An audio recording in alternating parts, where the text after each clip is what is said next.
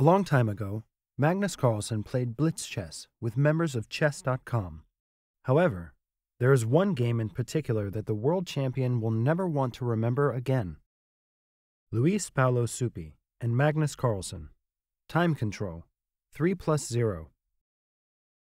E4, D5, Scandinavian defense. E takes D5, Queen takes D5. As you know, the main move here is Knight B3. In the game, the Brazilian Grandmaster's choice was Knight F3 move. Whites can control a large area with their C4 to B4 advances and pawns in the future. Against the Knight F3 move, Carlsen continues the game with Bishop G4. While the blacks aimed for fast development, they have also taken the Queen's bishop from the chain in case he played the E6 move. Now Bishop E2, Knight C6, and Knight C3. Supi is now playing the C3 tempo he postponed at the beginning.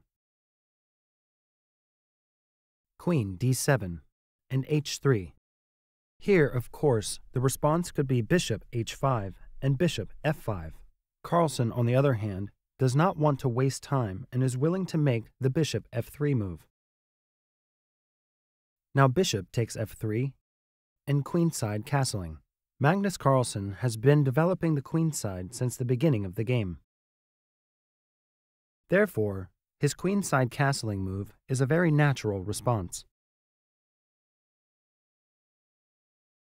Supi continued to develop his kingside castling, while the world champion now chooses for the Knight D4 move. Of course, in terms of principles, this is a little inconvenient, because the blacks haven't finished developing yet, and it's the second time he used the piece he used in the opener. But the world champion has very good reasons. Because he gave his opponent the bishop pair at the start of the game, and he particularly wants to take the bishop in F3. Well, let's see. When the Brazilian Grandmaster saw his opponent make a queenside castling against the Knight D4 move, he immediately went on the attack and continued with the A4 move. After A4, Carlsen prefers to play King B8 as a prophylactic move, while Supi plays Knight B5.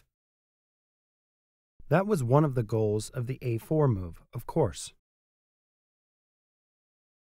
It's a pawn sacrifice, but Carlsen refused to take the pawn sacrifice here, and he's right. Because chasing pawns can be too dangerous when the blacks are so far behind in development. For example, following the exchanges from B5, vertical A has been opened, allowing the whites to develop quickly, comfortably, and effectively. They also have very serious threats. That's why Carlsen refused to accept this pawn sacrifice. Knight takes F3 against Knight B5, and Queen takes F3. As a result, he took his opponent's bishop pair, particularly this extremely powerful, unrivaled bishop. But of course, the blacks still have significant problems in development. When we look at the position now, the white knight in B5 appears to be very irritating.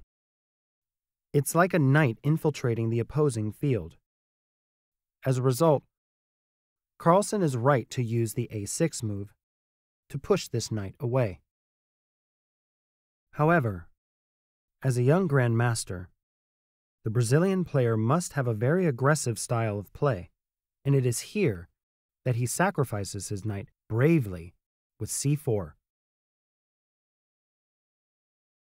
According to Stockfish, taking the knight is extremely beneficial to the blacks.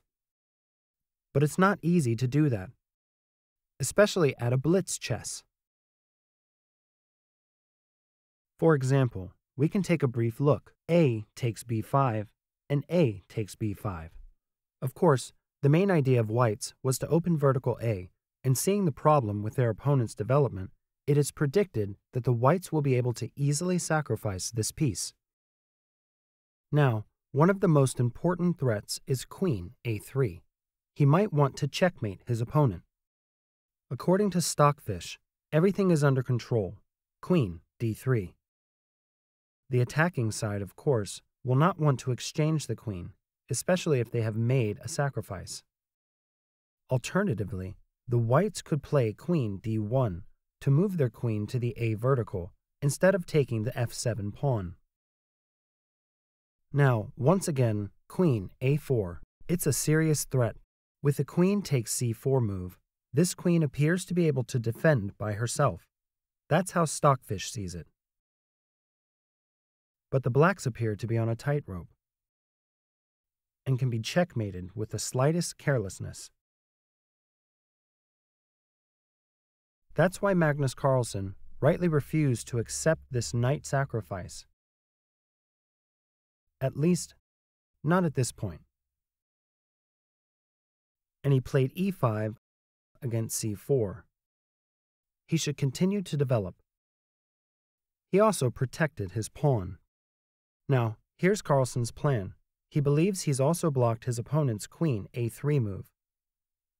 So he says, perhaps I should take the knight. Let's see.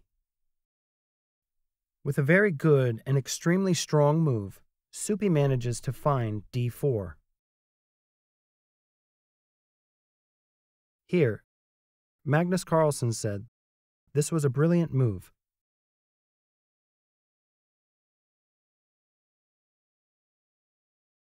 As in the sample variant we just saw, the white's goal now is to prevent the queen's d3 defense ideas while simultaneously seeking to develop the queen's bishop quickly.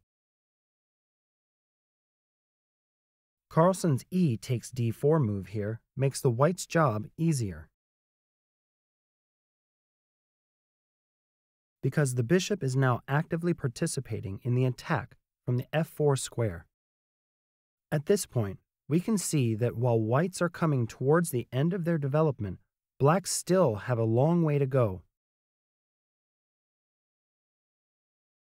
Protecting the c7 pawn has become a problem in and of itself. Before we get to Magnus Carlsen's move here, of course, we can think of bishop d6, or perhaps the most tough rook c8 reverse move that wasn't easy to execute. But Carlsen didn't prefer these moves and instead played a takes b5, which resulted in him losing the game. After a takes b5, the whites were able to open the a vertical they desired. And now Carlsen wants to complete his development with the bishop g6, but the white's rook a2 move is very strong. Of course, we can understand easily what the whites are trying to do. Double the rooks at a vertical and mate your opponent. Magnus Carlsen noticed this and played queen f5 right away. He is attempting to create an escape route for his king while attacking the bishop. But the rook f a1 against queen f5. Now there is a mate threat in one move. And here Carlsen played king c8. And this is interesting. Carlsen is currently streaming live and looking at the chat. He made the following comment while not looking at the screen. He said, if my opponent plays rook a1, I could create an escape for my king from d7. But Supi made an incredible move, to which Magnus Carlsen reacted with a quote, wow.